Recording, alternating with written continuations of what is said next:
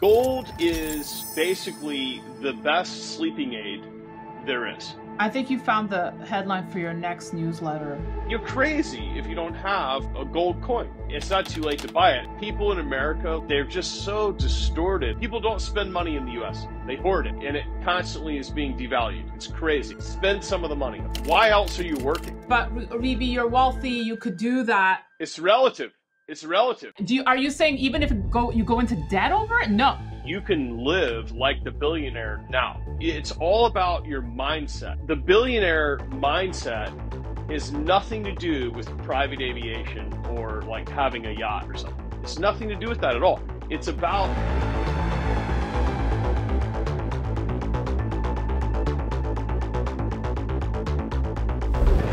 This is Daniela Cambone. Welcome back to the Daniela Cambone Show here on ITM Trading. And today I have one of the people I call when I just need someone to tell me things straight up, no nonsense, no BS.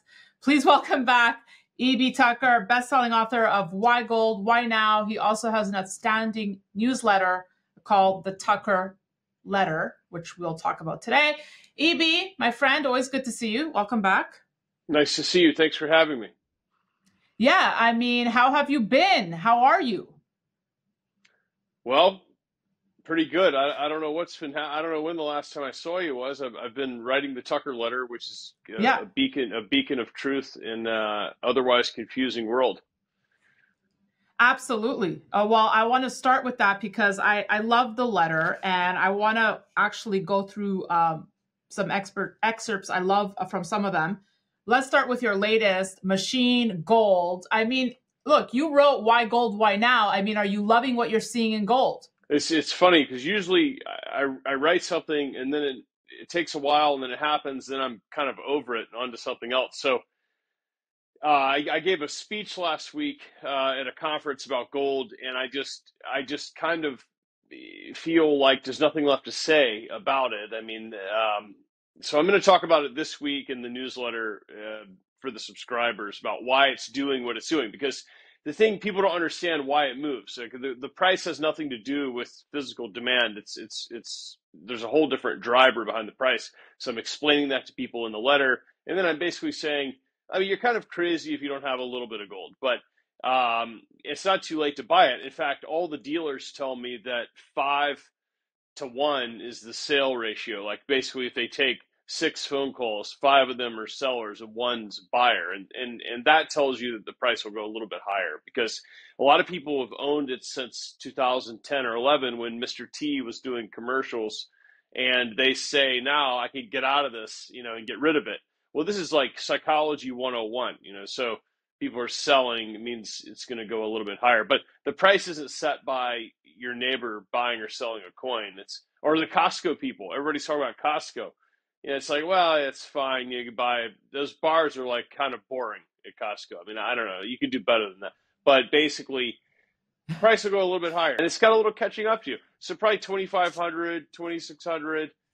This price sensible, maybe a little higher, go to $100 higher, but it's kind of like why gold, why now? You knew this would happen. You knew what to do about it, all this stuff. And is it interesting? I mean, maybe it's just me, but how gold just goes to work for you. I mean, do you think that's a good summation of what it does? So I have a friend who is like a major player in the commodities space trading wise, and he didn't have any gold. And I just told him, you got to get some gold. And he's like, well, why should I have it? Because it's dead money. And I'm like, you know what? Life is not really about spectacular gains or something like that. I mean, gold is basically the best sleeping aid there is. I mean, seriously, you sit there with this stuff. And now, anyway, so my friend bought it, and I said, how do you feel? And he goes, man, I love this stuff. I got it all over my desk. I got it all over my house. I got it everywhere. I feel like people in America, like they're just so distorted. Like, look, I mean, if you have any money at all, like if you have enough money that you can watch this video, that means you have like enough. I mean, you're doing okay, right? Because you're not like in a hole, like covered in sweat digging or something. So you're crazy if you don't have like a gold coin. You just, I mean, it's just like it's crazy, and everybody is like, well, I can't tie my money up with that, but it's like, why not? I mean, I own my house, like I would never have a mortgage. I mean, I remember my granddad was on the board of a bank, and he told me like he bought a house like when I was like 15. For yeah, he bought a house for like 700 grand. He wrote a check for it. He was like explaining this to me, and he's like, "People are crazy to get a mortgage." And I was like, "Yeah, but you work for the bank, right?" He's like, "Well, yeah. I mean, it's not crazy to give them a mortgage, you know, because they like make payments for their entire life." But my point is, sometimes you do things in life, like buy a gold coin, that don't really make any sense. Like it actually doesn't really make any sense to buy a gold coin, but there's something about it. You buy the coin, you put it on your desk, you look at it, you know, you let your kids play with it, and Yeah, you think to yeah. yourself, this is pretty nice. This is pretty good. You know, I kind of like I this. I think you saying that is the best sleeping aid is such a perfect, really, you know, description of what gold should be. And you and I know the biggest players in this in the gold industry, EB. And do you find it interesting that Well, the there's like four common people in the whole business right? now. Well, It okay, was in but a bear but market for like 20 years. So it's but you basically know me what's and interesting? you and like Pierre. That's it. That's all that's left. Okay. Yeah. But like I'm talking the billionaire people. Yeah. Now, obviously, they have a sense of calm because they're billionaires. But the thing that I found interesting is that when you speak to them, none of them is really checking the spot price daily or hourly. Like there's a sense of calm. And again, I get it, they're billionaires, but there's a sense of peace and tranquility and calmness that they own gold and whatever cycle gold's in, but they're just always calm about it. Yeah, I mean, you can be calm too, right? I mean, that. So I'm writing a new book now that's not like about you know financial matters per se. You Yeah. know, it's more about life stuff, and I feel like people need to understand. I'm going to tell stories in the book that are mildly embarrassing, and the reason I'm going to do that is because I think people need to have a firsthand account of real life situations that I've been through, so that they can understand that you can live like the billionaire now. It's all about your mindset. Like so people think, well, I can't do that until I'm rich. Like for instance, they always think like, well, I can't, be reach a physical goal or like enjoy myself until I do all. It's nonsense. I mean, the the billionaire mindset has nothing to do with private aviation or like having a yacht or something. It's nothing to do with that at all. It's about setting your life up so that you can think clearly and have stability. And what happens is that your life gets on this track that is so much better that everything else gets better. So your stock investing does get better. Your relationship does get better because what you take the time to get your structural foundation right. And so I'm going to show people that someone taught me that, and when I was like really struggling and in a very different place, I had these habits that set my life up to be the way it is today. And you can do that. So the person, when they're done reading my book, it's like they can say, you know what, I can do this. I mean, it's really like the billionaire didn't start acting this way when they made $1 billion.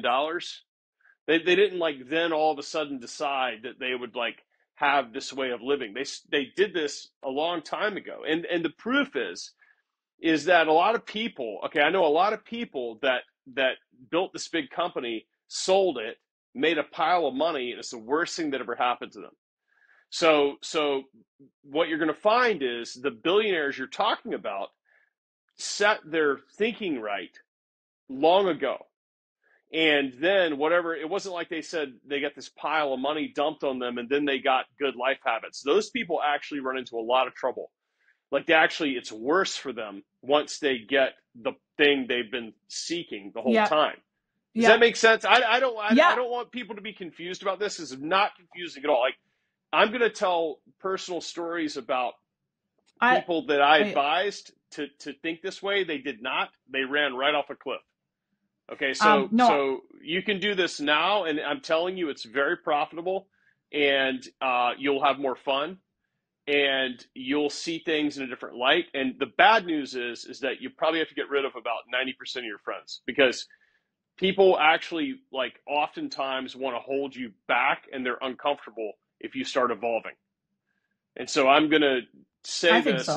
and then you're going to realize that it's the same story all the time. Like, can't leave the neighborhood you grew up in, can't, leave your middle school friends, and then you wonder, like, nothing changes. So sometimes, like, the downside of making these changes and evolving, the upside is that the cash and prizes are great, and the happiness and the peace of mind and the lower blood pressure, and the you're going to live longer, and you're going to look better, and it's going to be way more fun. The downside is that people that are stuck in crabs in a pot of boiling water. I mean, you got to get away from these people. And I'll use myself as an example to do that. I mean, people are not going to be happy. Some people in my life that were involved, because I'm not going to embarrass them, but I'm just going to tell it like it happened. And because my life has unfolded in three parts, and the third part that's happening now, I can show people what I do now to to control how this ends up. Like where I'm going to be in 5 years is set up by what I'm doing now. So let's not get totally lost. Gold is an important part of this, because No, as you progress, you can stabilize your ship by yeah. taking a tiny bit of gold. A lot less than you think, by the way. I mean, I know you're in the business, but like even just, a very small percentage of the money you earn, like, goes a long way. I mean, you really don't need to go crazy with gold. Just a little sprinkle is enough. And I want to get back to talking life with you, because that's one of my favorite things to do. Well, when's the new book coming out? I think I How can far? be, well, I mean, I got it going in January, and then I took a sabbatical, and then I picked it back up because one of my friends beta read the first 20% and was like, you have to keep writing this. And so I think by the end of June, I can be done. And so I'm saying All that right. on air, so it's a Okay. little bit So of pressure. maybe this year. Fast. I mean, Hopefully this year. it's like I mean, Okay. the problem is time. Just so you know, I'm the busiest unemployed guy. Because, by the way, You I think sound like Rick Rule. there's a lot. You're sounding like Rick Well, Rule. a little different, Well, but there's I think there's a lot of confusion because a lot of people don't know that I'm not on any boards. Okay, like yes. I have not been on any boards for a long time. The problem is that the boards that I resigned from buried the news on like the 37th page of an otherwise unreadable press I release. mean, can we talk about that, or you don't Sure. want to Yeah. talk about it? Okay. Look, I mean, okay. I think I was telling you earlier, my granddad sat on boards. I learned about this. My granddad Right. taught me how it all works. Okay. Basically what happens is I always loved stocks since I was like a bad kid, and I was poorly behaved. I'm going to talk about that in the book. But my granddad taught me about, I loved working. And so he's like, look, when you own a stock, you own the company, and you never have to even go to work there. So that just like really was a light bulb that went off. So I love stocks since I was a kid. And what happens is you own stock, you get to vote for directors. Now the directors Mm-hmm. work for the shareholders. Now the Mm-hmm. directors have to then hire management. So everybody thinks the CEO is the guy you want to be, but it's like, it's complicated because the CEO works for the board and the board works for the shareholders. Now, I served on a board of a company that what happened is that a guy that I knew had an idea, and I got excited about this idea. And so I got behind the idea, and I bought a lot of stock. Like, Okay, we're you think talking Metalla. that's the company. And now I bought a lot of stock. So like, you think, you are bothered by gyrations in the stock, like you should sit over here for a minute. I mean, I bought a lot of stock. So I got very excited, and I did everything I could to help this company also to be on the board. Now, things change, right? I mean, I was on there 7 years, basically 7 years. So a lot of stuff changes. I mean, this went from one asset to like 100. It was like a lot of stuff changed, and I increasingly felt a divergence there. Like a lot. It's not. People say like, well, yeah. I mean, it should be permanent. Everybody wants things to be permanent, right? I mean, look, in the '80s, I watched the Cosby Show. Now, none of us watch the Cosby Show, right? It's like things change, and you got to kind of like change with the times, right? But my point is that I got to a place where I wasn't very happy with how things were Right. going, and I Well, also felt that I was. I'm also not the kind of person that like runs an activist campaign of one or something causing tons of problems. I give my opinion, and that's my job, and then it's the executive job not to take it. Anyway, so I resigned from the board with lots of notice, by the way, like with tons of notice. Anyway, this was a long time ago. This was way back in 2023. And I think people are unaware of that because I notice I write a newsletter about like something totally unrelated, and I get like some hostile person that thinks I'm well, the owner of Metallo, but it's not true. I think because you were synonymous with Metallo. I mean, Right? but Like look, you the were bottom line doing a is, great job promoting. You were talking Metallo, so people yeah, thought but E.B.Tucker. I They I thought get it. Metallo. I get it, but you got to Just understand like I something. was synonymous with another company before I get it. this. So I you understand. become tied to companies. It's not my fault really that I bought a lot of stock. When I'm excited, I tell you about. I mean, that's why you like reading the newsletters because Yeah. I bought gold from an ATM, okay, at a gas station, and I thought it was Yeah, I really read that cool. one. And so Yeah. I went around town and tried to spend the money. It was really hard, Yeah, yeah. and I write about that. Now, when you're done reading it, you're like, whoa, but it's not my fault that I'm excited about that and tell it. No, so the bottom line is that like there were 7 directors last year, 2 resigned, at Metallo, but nobody knows the name of any of the other ones. So like, well, okay, if you're going to buy the stock, like go to the website, read the presentation, ask the company questions, get involved. I mean, one director does not own the company. I bought like 1.5% of the company or something, right? So that's like a lot. But the fact is that like I was doing that, years ago, and like I had to make filings and all this sort of complicated, and I'm not doing that anymore. Okay, so like, and I'm not involved, and there's a CEO, he's very well paid. There's a board. There's investor people. Get involved. Figure out what you own. So, and you think you don't like the price? Walk a mile in my shoes. All right. Let's move on.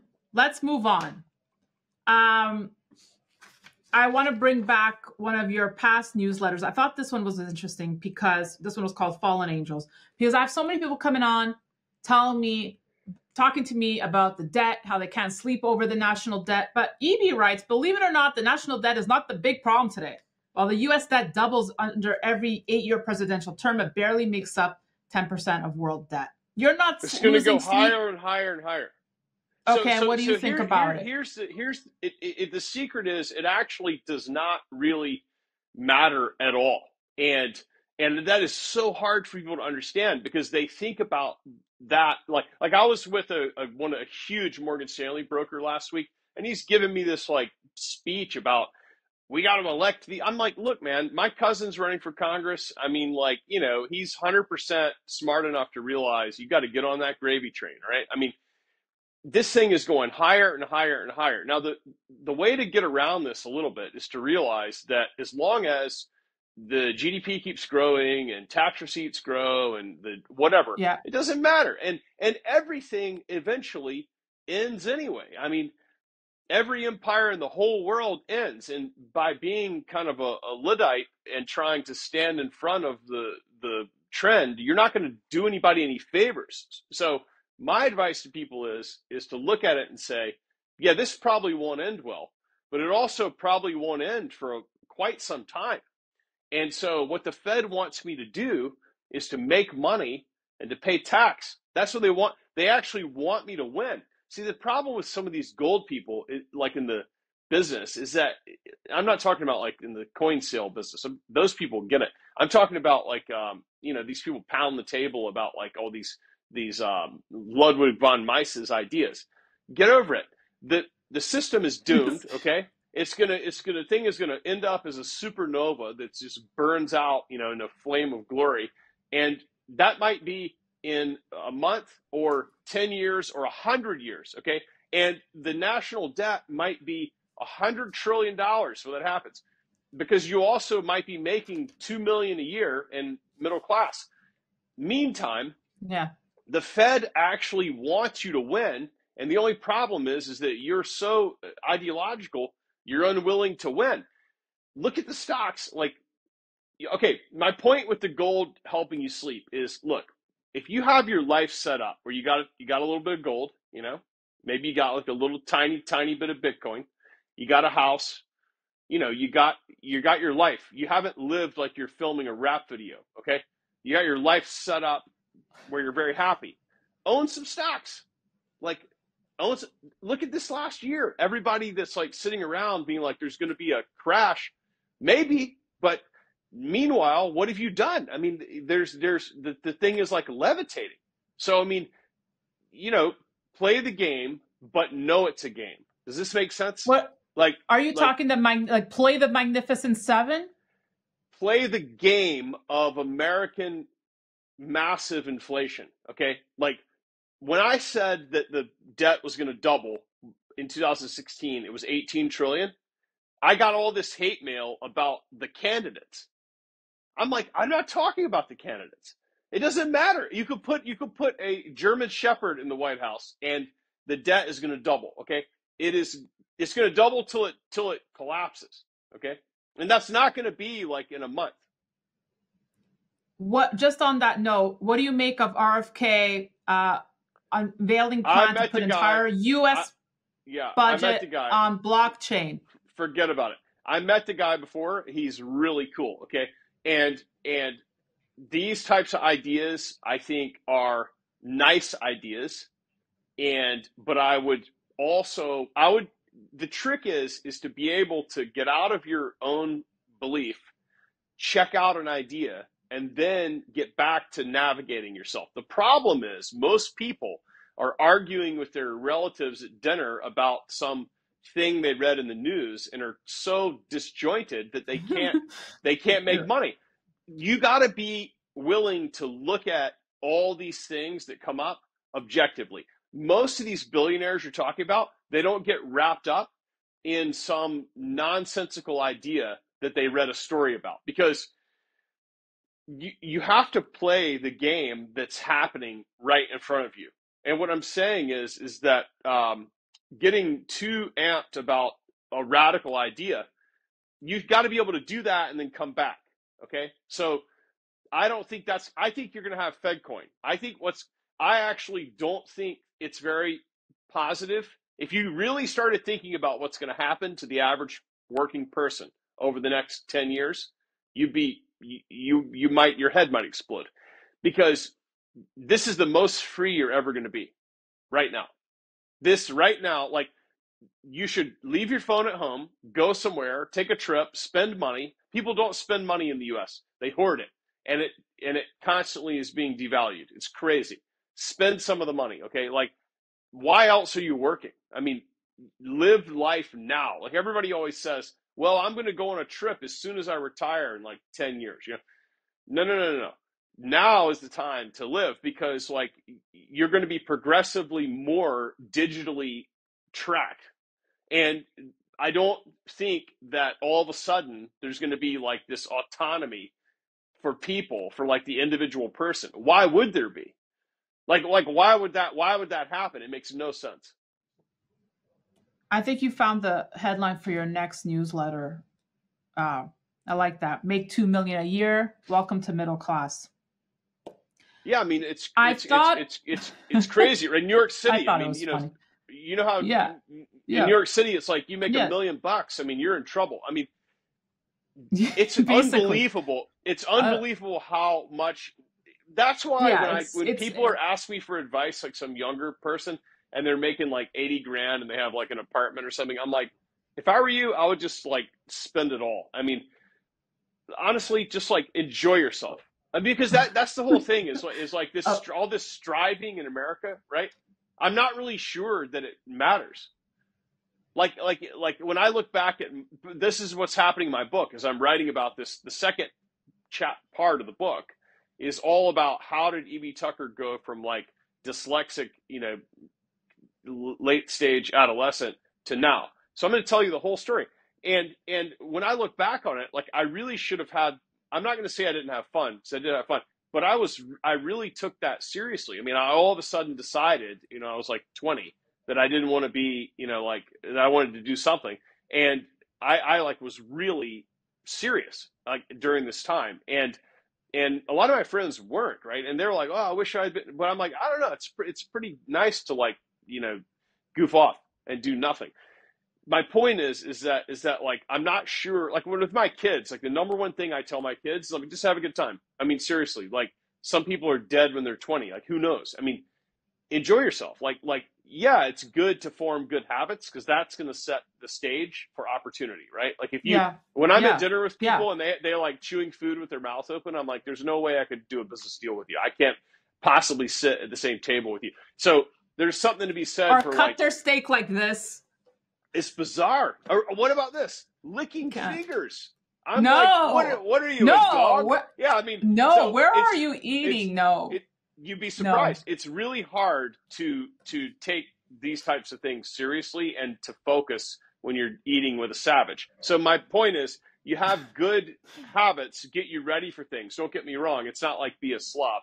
But my point is that I think sometimes doing something you love got me further than being too serious Definitely. about something. Definitely. I agree with that. I thought of you. I read talk about going off here. I read the recent interview Jerry Seinfeld did with GQ, and I know we talk so much about life, and I thought of you when he said that he thinks the movie industry is just dead, and it's just ironic because he's just putting out his new movie on Netflix, but he thinks it's dead. And he said this is what made me think of you. Film doesn't occupy the pinnacle in the social, cultural hierarchy that it did for most of our lives. When a movie came out, if it was good, we all went to see it. We all discussed it. We quoted lines and scenes we liked. Now we're walking through a fire hose of water just trying to see it. I thought of you because we often speak about how with every passing year, like the simple things, like, do you remember EB? Because you and I are, about the same age. Like we look up the movie times in the newspaper. Yeah. And there was such excitement to go and see Top Gun. And I mean, that was the soundtrack to my communion video. Yeah. Now I'm sharing too much, but my point is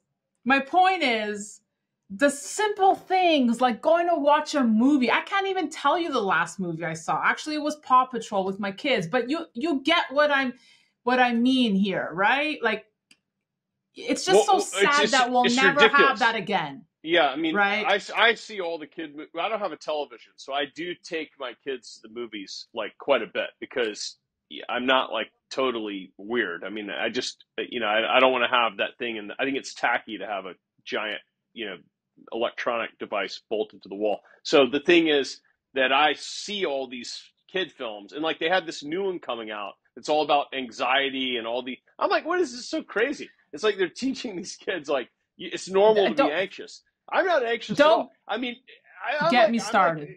It's bizarre to me because I'm wondering like in the this week's issue you're going to see I put this chart of like this week's issue is about how the Fed ruined your house. Okay, but anyway, I have this stat in there about the amount of Americans that are taking mental health drugs. It's absolutely crazy, and it doesn't work. I mean, like if it worked, then there wouldn't be like it's growing like so fast. I mean, it's like if it was working, it would be going the opposite way. But my point is that okay? I remember I liked all those Coen brothers films back in the day, right? Yes. Like Raising Arizona and I mean, Big Lebowski. Like, I mean, you can't even make these movies now. Like, it wouldn't even be allowed. There'd be some problem, with the language or something like that. And the reason I like these films is because I thought they were the way that Ethan Coen and Joel Coen wrote was like really like you got like wrapped into the story, so you were like laughing and there was like a bit of suspense and it was fun, and I thought they were very talented. But now I don't I go see movies, but like I don't think there's that much talent. It's so agenda driven that it's very difficult to get into the story. And if you really want to trip yourself out, watch some older movies and imagine them being made now. It's like, forget about it. I mean, some of the cultural representations, like of Totally. films, it's like, you can never even make that now, and they're classics. Oh well. That's why I'm Let's saying end. this is the most free. Like, this summer is coming up, right? Like, so I like to pre-book vacations. I pay for them in advance, which financially is foolish. And I do this because, like, this is the best time to live now. Like, this is the best time. So when you think about what you're going to do with your family, it's like, prioritize the time, not because you're like some good parent or something. Like, I don't even think I'm that good of a parent. The way I see it, I'm trying to teach my kids that, like, we're doing it now, and we're doing it first class, and we're doing the high floor, and we're doing all the tennis, and we're doing we're doing Yeah, all that yeah. stuff now, because there might not be later. Like, I mean, what are you Right. waiting for? Okay. And not to get, not to go down that rabbit hole. People are going to say, okay, but Rebe, you're wealthy. You could do that, It's right? Like, relative. It's relative okay, because I've like, planned for it. you know, but hold on. But you're not saying for people to do it to the point of like, okay, fly first class, It's what you stay can at the afford. Ritz. It's what you can afford. I don't like the Ritz. Like, don't go okay, into debt. Are you saying even if you go into debt over it? No. So let me just get something straight about, because I stay in a lot of hotels, right? I never stay in an American chain hotel unless I'm like next to the airport or something.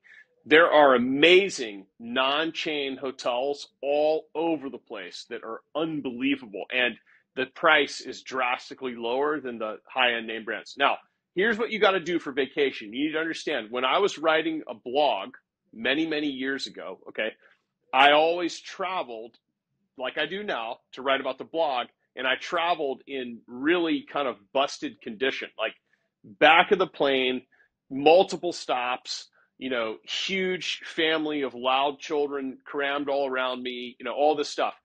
That's where I was at the time. Okay. So, but what would happen is I was very clever about doing this, and I would plan in advance, and I would make that trip. And so you have to plan for these things in your life. So if you're working in a middle of the road job and stuff, you have to say, honey, next summer, I want to take the kids to see whatever.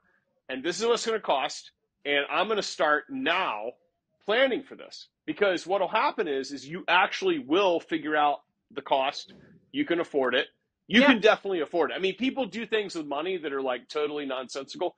If you plan something important for your family and you watch your family get excited, believe me, you'll find the money. And I think travel and seeing things is as important as like all this. Like, it's way more important than school.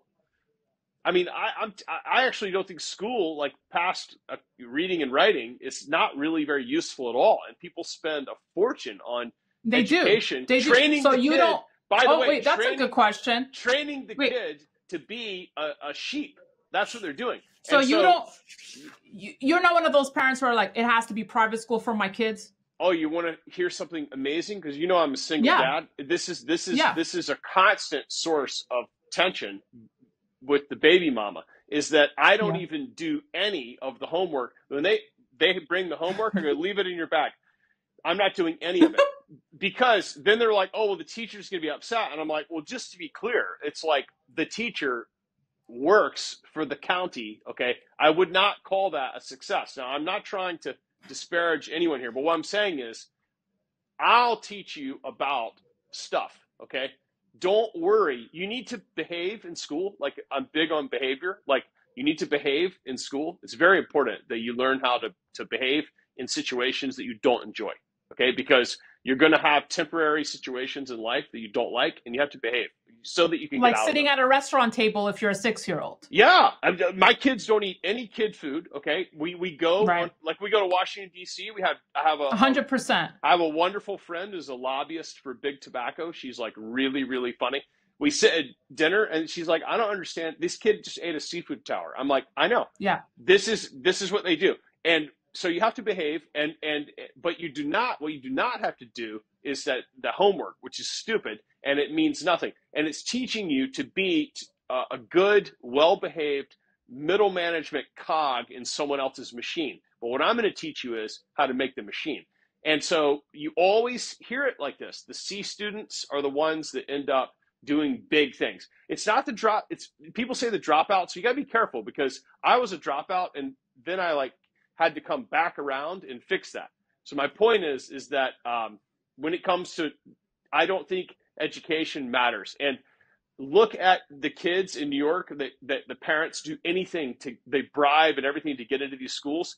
And these kids, it's not always a marker of success. I know a lot of these people, and believe me, they're not very interesting. So, it's gotten so crazy here. I wish you were part of some of these mom combos with me, because now we're looking at, kindergartens and whatnot. And it's gotten, I'm talking $70,000 a year for kindergarten. Okay. But that's not the worst of it. And that's the top school in New York, because Suri Cruz, Tom Cruise's daughter, went to that school, and it's not a normal education system. We do things outside of the box, and I'm like, really? And it's just so easy to get caught up in it, especially here, like I said, in New York City with these. You got. If you're a parent, it's your job to help teach your kid how to learn. That's the job. It's not about them. This school teaches them virtually nothing.